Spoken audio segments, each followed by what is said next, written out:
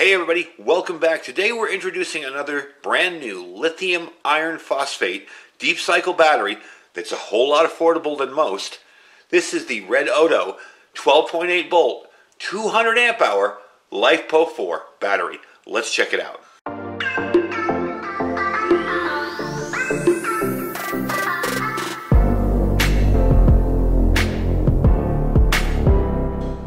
Alright folks, welcome back. So now this is going to have a specific purpose in my solar backup power system.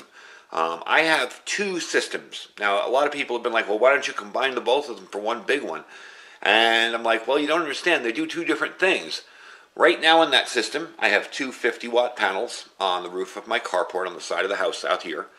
I have a charge control, and I have a single 114 amp hour lead acid battery that I got from Walmart. That has run my freezer, my, small things around during power outages. It's kind of a smaller system, and it really evolved from a panel in the side window over this way and a little gel cell battery years ago.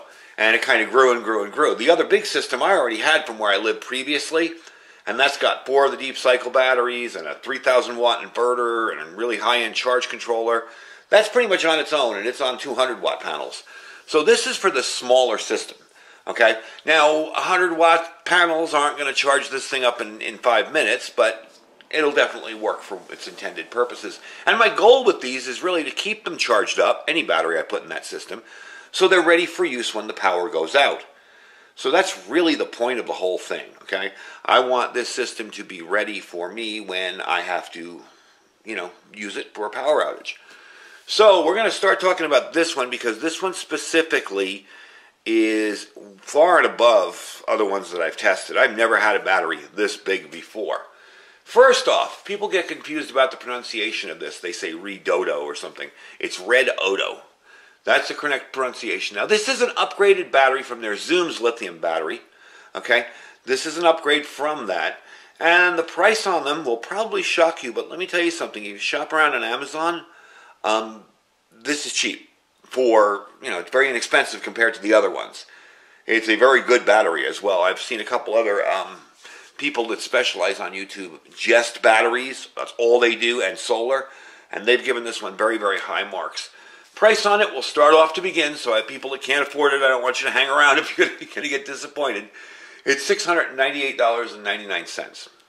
So $699. However, your average 200 amp hour battery, especially if it's designed for solar use, which this one really is, usually runs you about $1,000. So you're definitely saving some money. Now, one of the things that I wanted to talk about quickly with this, and I'll go through this quickly because we're going to do another video on this. I'm going to show you the install when I put it on the other thing, and that's for a later video, probably next week sometime. We're going to do that. I want to talk about the advantages of the lithium iron phosphate as opposed to a lead acid battery. This one can be recycled up to 4,000 to 8,000 times with 10 years of service life. So in other words, this can be deep discharged 4,000 to 8,000 times and still be perfectly good. And it's good for 10 years. Most lead acid batteries, after 3 or 4 years, they start losing their peak performance. They start not being able to hold a charge. Some of them have gone bad on me. One cell gets all bad on it and you can't do anything. These are zero maintenance. You stick them in your thing, you get a good charge control, and you have to set up your charge control for LiFePO4 batteries. But once you set it up, you're good to go. Another advantage of these is they're 1/3 the weight of lead acid batteries. This is heavy, don't get me wrong, but it's nowhere near as heavy as a regular 200 amp hour battery. These kind of remind me of those truck batteries if you've ever seen them, and those things are a couple 100 pounds. This thing I think was 34 pounds or something, so for something that big as a battery, it's pretty impressive.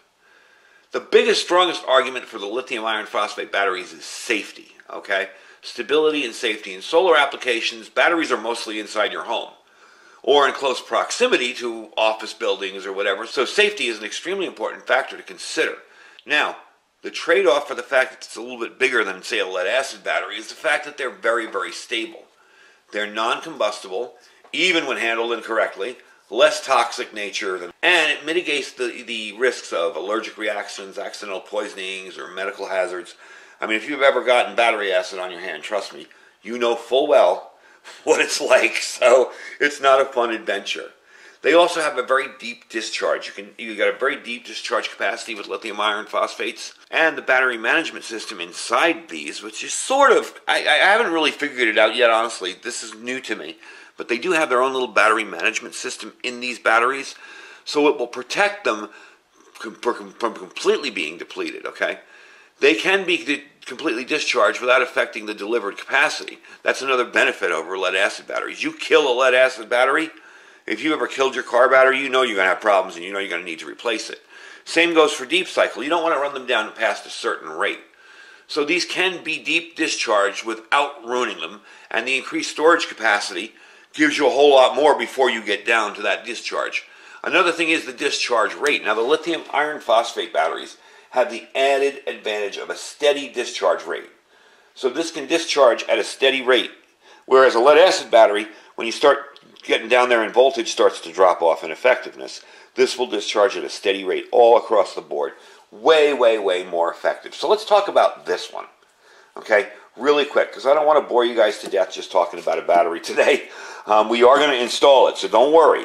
We're going to be putting this in the system, and that'll be a far more interesting video. But I did want to let you guys know about this, because I know folks are thinking about all these warnings we've been getting about how the grid's going to fail, and that's going to fail, and this is going to fail, and now is the time. I mean, you can get a couple 100-watt panels, stick them outside of your house, a decent charge controller that's designed for lithium iron phosphate, and one of these, and a good inverter, and you're good to go.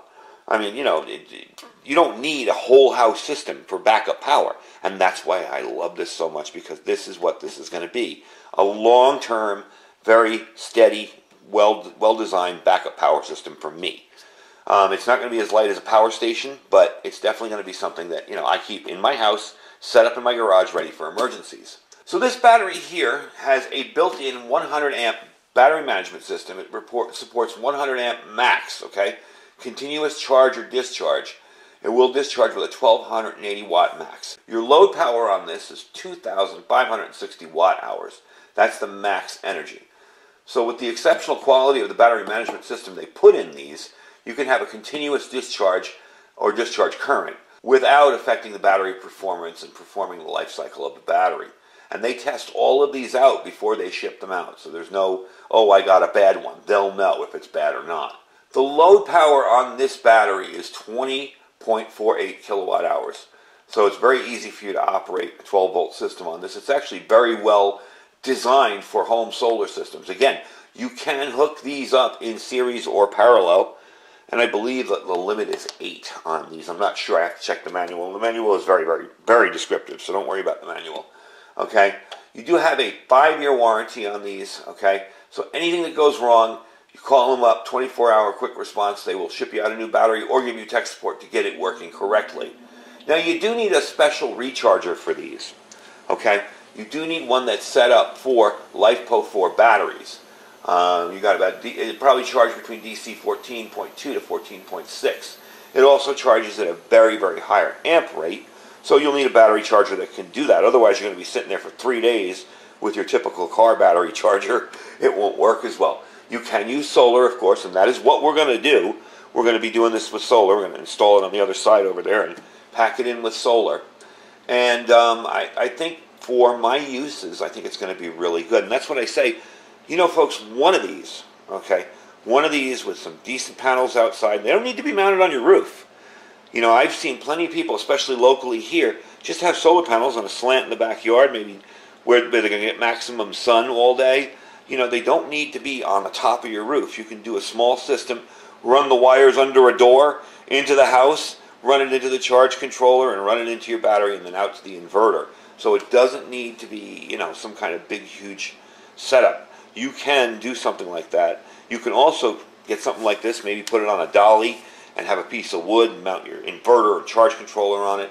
Very, very cool little system. So quickly, let me show you some of the things that this comes with and explain to you how I'm going to set it up. Alright, so the first thing this comes with, of course, will be terminals for your battery. And these will screw in right here with terminal caps on them, so you can cover them up for safety, like that. And you'll just take these plastic pieces out and screw them in. Real simple to do. I'm going to keep the plastic pieces in there until I actually install it. but it's very, very simple for you to do. You don't need to torque these down hard at all. Basically just screw them in there. Make sure your terminals are well connected, and then tighten them up maybe a turn, and you're good to go. As long as it's not flopping around like this, you're fine. But you do want a good steady connection up there. It does come with a, which I think is really handy, an operation guide for beginners from how to unpack it to how to install it and everything. This is really, really handy, and it also gives you an idea of what this is able to power, all right, the supported powers. It also tells you something that I would tell you from the beginning: never connect different types of batteries together when you are doing them in parallel or series. In other words, if I got this one and then I got another one from another company and maybe a 100 amp hour one, you don't want to connect all that stuff together. It really puts a strain on the batteries, and the chemistry might be different. You never want to connect a LiFePO4 battery with a lead acid battery. I mean, will it work? Sure, it'll work, but it won't work for very long. So you definitely want to do that and make sure that you are connecting all of the same batteries together, whether you do them in parallel or series. Okay? This can be mounted in any direction except upside down. If you have to put these together like sideways, you can do that. You can't do that with a lead acid battery. You'll have a mess on your hands. They do have a good, 10 degrees Celsius to 35 degrees Celsius. They tell us store it at that in a 50% charge level. They say if you're not going to keep this on solar, all right, or a trickle charger or something like that, to recharge it every 3 months. It does hold on to its power pretty well. Of course, you don't want to get this in water or anything like that, and they tell you not to disassemble the battery, although I've seen numerous YouTubers disassemble the batteries to see what's inside. So all in all, good quick start manual right there, along with the book. Okay, now the book is very, very detailed and written very well. Obviously, whoever did this knew what they were doing. It's not written in half English, half Chinese, or broken English, or whatever. It's very, very well written. This is a section, I folded it over here. This is your charge controller settings. Because this is a LiFePO4 battery, it charges and discharges at a different rate. So these are your settings for what we want to put into your charge controller. Now the charge controller I'm going to be using for this is the same type that we used on the 100 amp hour one, that rolling one that I made a few days ago. So it's going to be the same type, so I have to program it, and we'll program that ahead of the video so you don't have to watch it, because I showed you how to do it in the other one. So your charge bulk voltage is going to be 14.4 to 14.6. Absorption, same. Over voltage disconnect 15. Over voltage reconnect 14.2. And tail currents 4 amps. Under voltage will be 11.6. Under voltage recover will be when it gets to 12. Low voltage disconnect 10.8. You never want to take it below that low. And low voltage reconnect when the battery gets up to 12.4. That's probably the most important thing in here when you're setting up your charge control, is this bit of information. But as you can see, it explains the absorption rate, the float charges, all that. How to estimate battery capacity. I mean, there's stuff in here that doesn't even you wouldn't even think would be in a battery manual. So it definitely gives you a good idea. It teaches you how to connect them in series or how in parallel, how to connect them to a bus bar. Okay. So all in all, excellent manual, very well done. Again, how to do them in parallel and series. It's definitely a good manual. So I'm really pleased with this. We're going to have fun setting this up. Like I said, we're going to be. This is the charge control I was telling you about. I have another one of these that we're going to be using for this. Right now, I have a cheap PWM controller over there for the single lead acid battery. I would use that, but unfortunately, you can't adjust anything for it. So it's really set to parameters for a lead acid battery, and it won't work for LiFePO4. So we are going to be using a different charge control with that. Anyway, folks, I hope you enjoyed the video. The link to check this out will be down below. I didn't want to go too far into this because this is really just a talking video and showing you the battery. But I did want to let you know, get in on the deal a little bit. These are way cheaper than other ones that I've seen on Amazon. And they've gotten incredibly good reviews. So, all in all, I think it's an excellent idea to start thinking about some other way to power, maybe medical devices. Let's say you need oxygen, and you use an oxygen concentrator or whatever. Having something like this ready to go in an emergency, where you have your inverter set up and a charge controller and a panel outside, man, that's just beyond invaluable. That will keep you alive. There's lots of other uses for it. Keeping your refrigerator going after a disaster or emergency. And like I tell people, the first thing that happens in disaster, almost always, is the power goes out. It never fails. Every time I've heard of a big disaster or a big weather event or whatever, the power goes out. So this will keep you running no matter what. As long as you set up your system fairly robustly, which mine is a home system. It's set up there on a rack. You will be fine. So anyway, folks, that is the Redodo 200 amp hour 12.8 LiFePO4 battery. The link will be down below if you need any more little things that I may have left out. But all in all, I think it's a really good deal. And like I said, this is a upgrade from their Zoom's lithium battery. So you're definitely going to be getting a good deal on this. If you priced out the LiFePO4 batteries, you know what they cost. And for this to be under $1,000, much less $699 or $700, is pretty darn good. So link will be down below to check it out. As always, do check out all our other links. We have our Amazon affiliate store down below.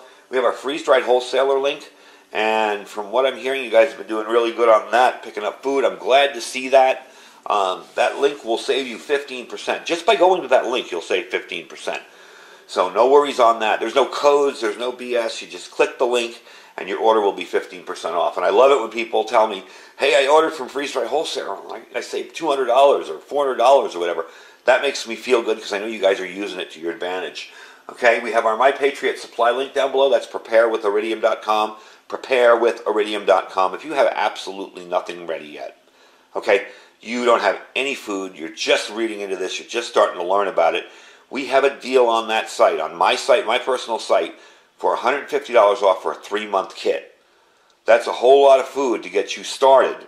And like I say, with that stuff, you can always supplement with canned chicken or beef or whatever. Some of the stuff doesn't have meat in it, and you can supplement that way. I love their rice, and usually I'll take the rice and throw in a can of chicken or two, and it makes for a really good meal. That's preparewithiridium.com. Below that, we have our Thrive Life freeze-dried food. If you're interested in getting started with Thrive Life, you need to understand you don't need to join anything. Years ago, it was very difficult, and you had to become a consultant or a reseller or whatever they called it back then. You don't anymore. You can just go there and order it. Now, to save money, you can become a delivery customer, which isn't a consultant. You just get a regular delivery every single month, all right? And you'll be able to save some money on that, just like you were a consultant. Or you can become a consultant. If you feel that you have the energy to get out there and maybe show it to people, maybe earn some money on the side as a side job. 1, 2.